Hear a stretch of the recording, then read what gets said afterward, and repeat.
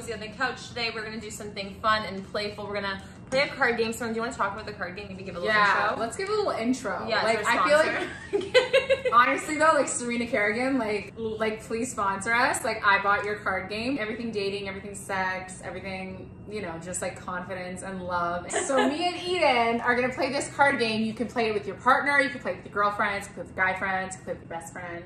Let's have some fun. Let's have some fun. Let's join us, play this game with yourself, answer the questions as we go along and write them in the comments below. Let's begin. I want to be a casino dealer in my next life. You would look great doing that. One, two, like, do you know what I mean? Red, black, red. Right? I might do that, actually. You know what? I might get Vegas, that's what I was just gonna say. And I'm gonna be just the watcher by that. Yeah, or DJ. There you go. I've been supporting or background that. dancer. I can see that one coming, but I still support that. Okay. We're gonna lay these on the floor. On the floor. And by the floor, I mean the coffee table. And we're just gonna randomly pick. And if we don't like one, you won't know. You're Blocked with Eden Middleman and Simona Catalano.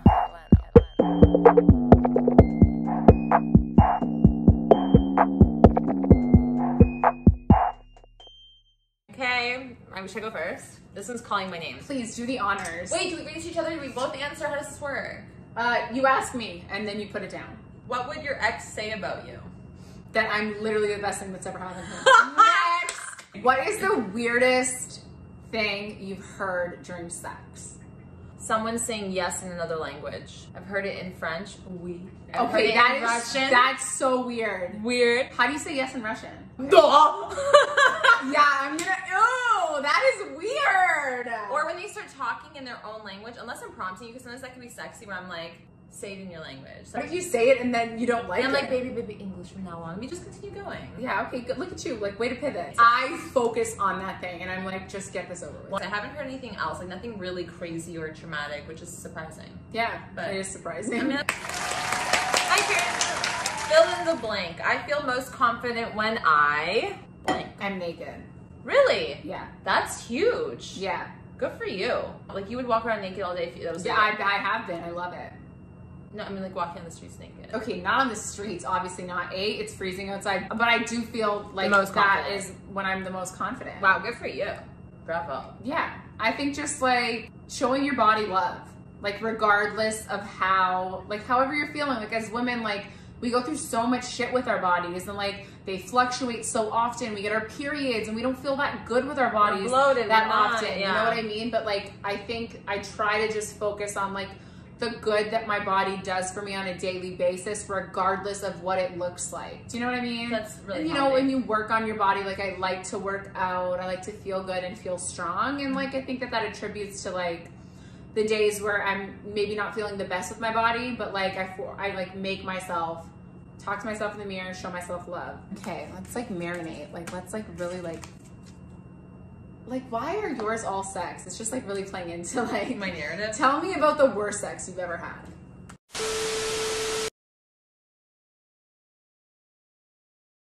What's a red flag you wish you hadn't ignored? Ooh, guys that trigger my attachment style. Give me an example. So like when a guy is too hot too soon.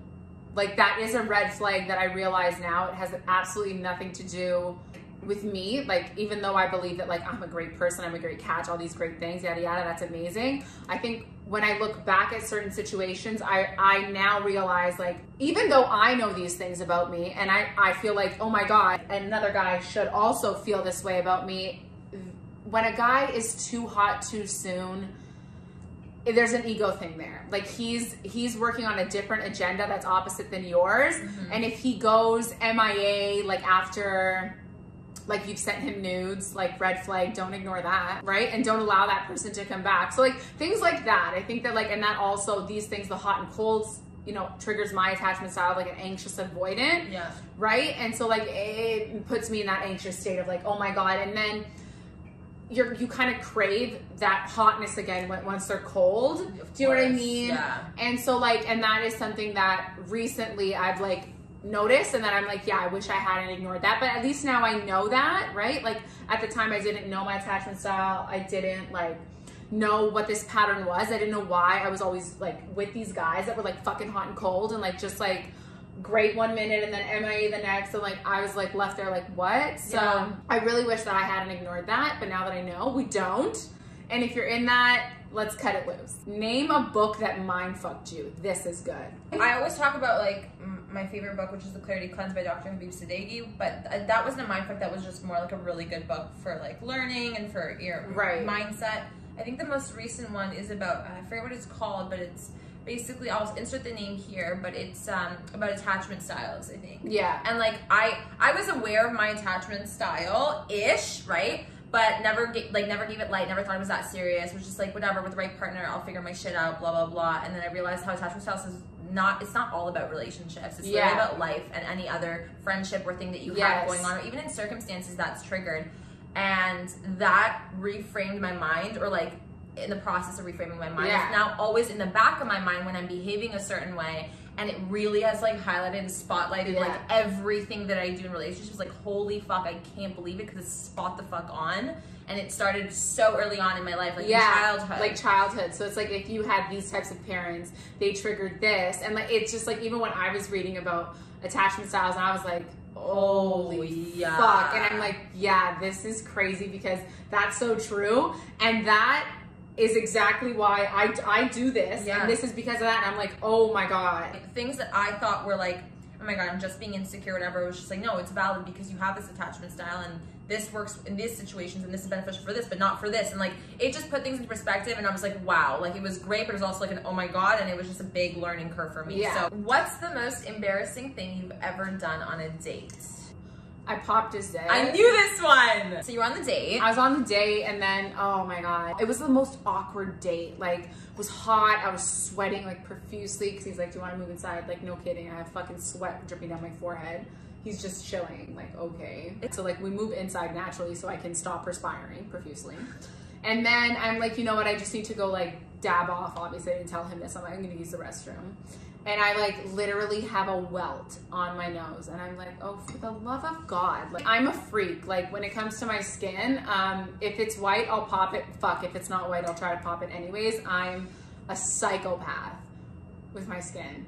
So I'm like, obviously I have to pop this. Doesn't it start bleeding? I'm like, oh, for the love of God, right? So then you're in there and you're like, you know, and then you're dabbing, and you're like trying to like make sure it doesn't like form a blood bubble. And this whole time you're like, he thinks I'm shitting. Like, he thinks I'm shitting, right? Do you know what I mean? I know, I feel for you. So yeah, it sucks. He didn't bring anything up, but I just kept touching my nose. He's like, what's wrong? And I'm like, nothing. And just like, my nose is like hurting me. And I just kept doing this. So like, I feel like that's like the weirdest thing, but like, I'm weird in general. So I think that there's probably more things that I've done that are weird, but to me that are normal, so I don't know. You know what? I'm gonna make everyone feel better, okay? Yeah. I peed on myself on a date.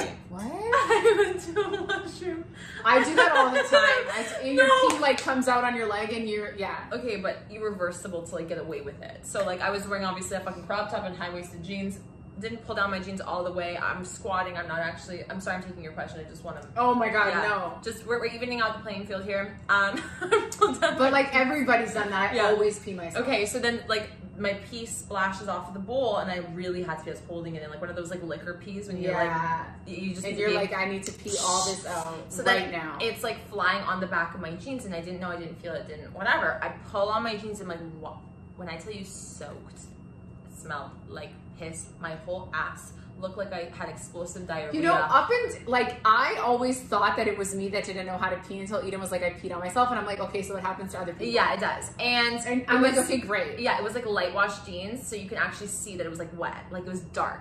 So I'm like, fuck, what do I do? So I was like, you know what I'm gonna do? There's like the hand dryer, so I'm gonna sit with my ass on the hand dryer. When I tell you it like barely did anything, I went up there with my ass wet, being like, it was water. He's like, how did water get back there? And you're like, obviously I threw it back there. I like, literally, what the fuck? whatever. What do you mean? I fell in the toilet. What do you want me to say? I pissed on myself. What do you want me to say? Fuck off, I'm real.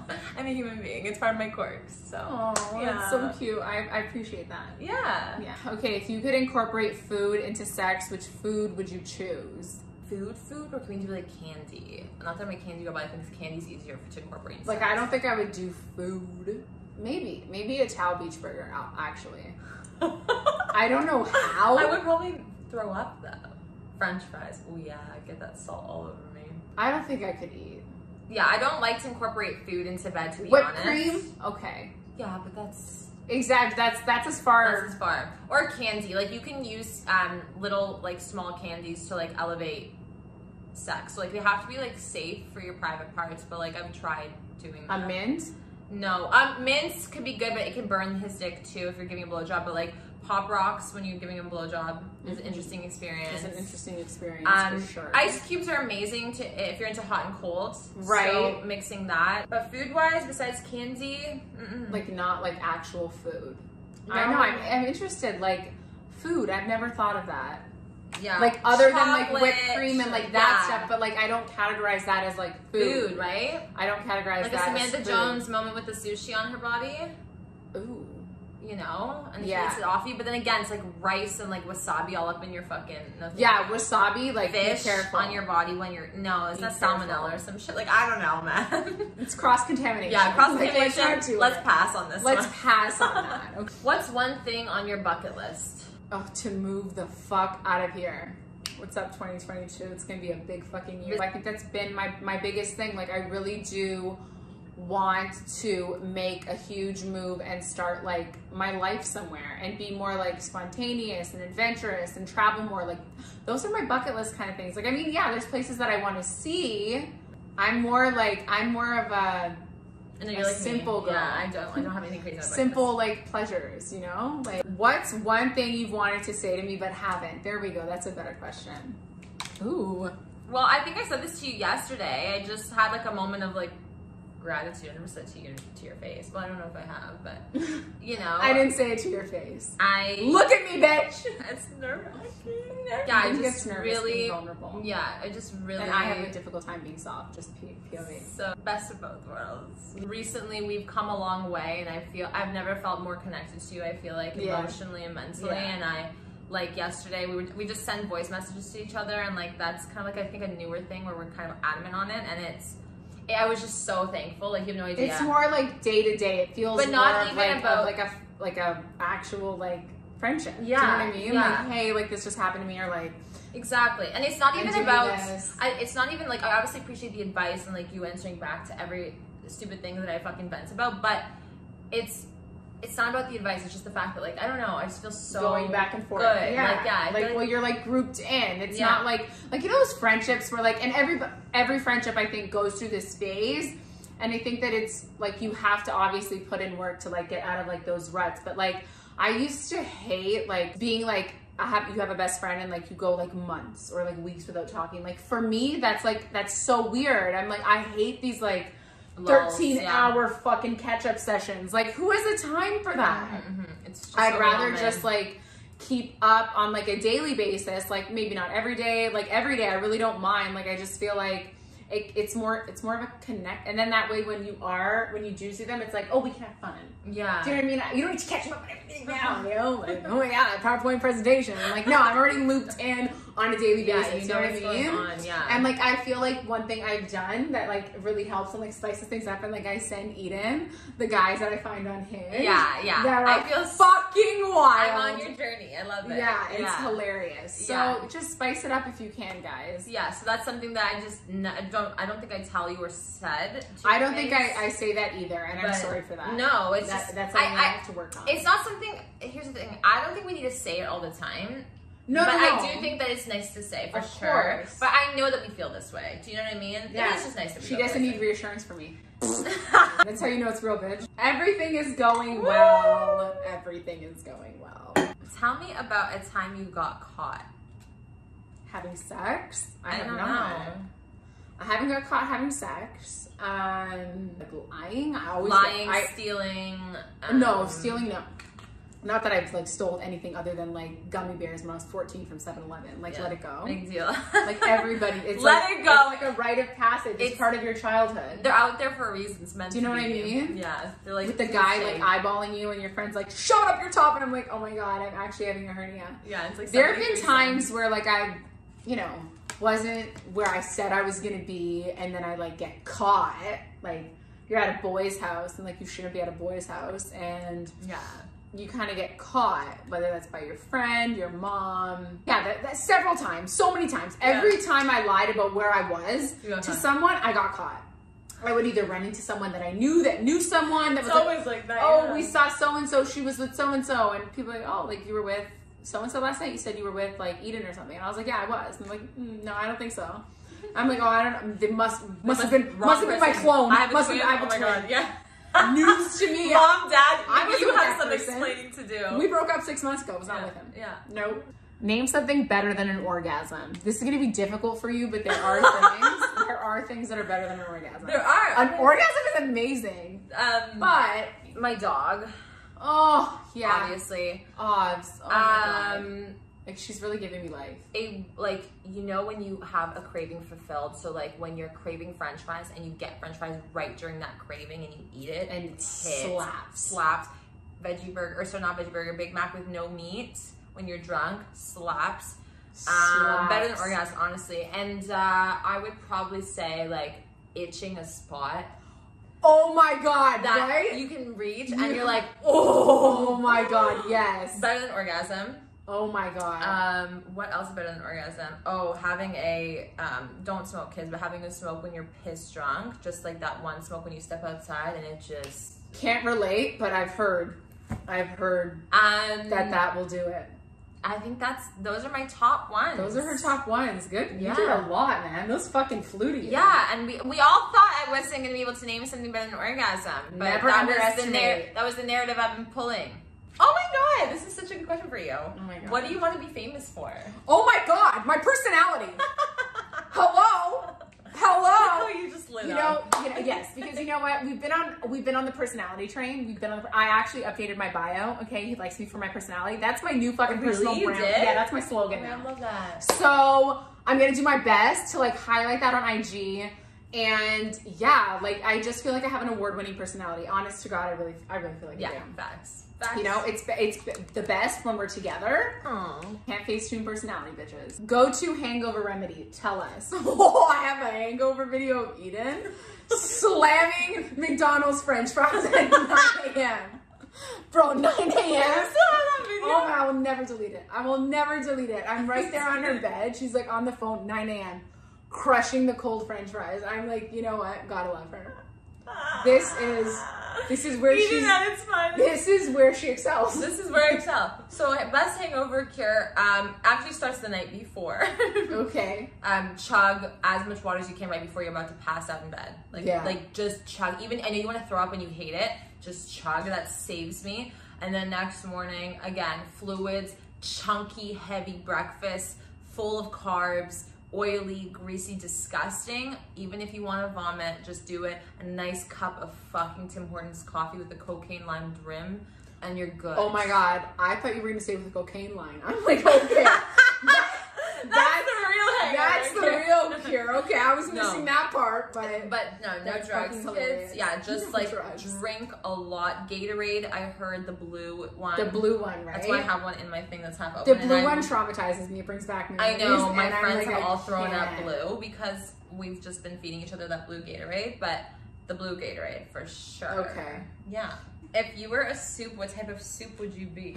A butternut squash puree. Oh my God, you would. I would. Yeah, you're such I'm such a butternut squash puree. I love these though. It's such a good soup. It's so yummy. It's filling. It's sweet. It's filling. Yeah, I think it's seasonless. It's seasonless. It just really like is. me. Yeah, it's seasoned and seasonless. Wow. Thank you guys so much for watching. If you have any questions you want us to answer, maybe we can make a whole video out of your questions. Leave them in the comments below. Don't forget to comment, like, and subscribe, and hit the bell for the notifications. And we'll see you back here so soon. Thanks for watching. Bye.